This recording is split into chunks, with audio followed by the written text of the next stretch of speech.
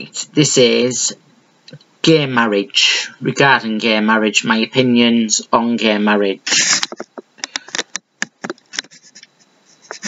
Right.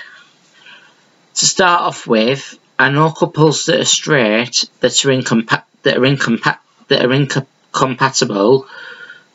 that argue, split up, fight all the time, cheat on each other, get married and then get divorced. So my question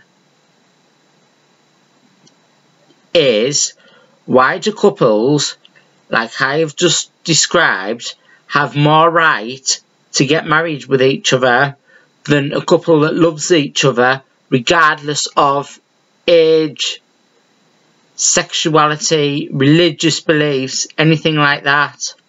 Shouldn't marriage be about love?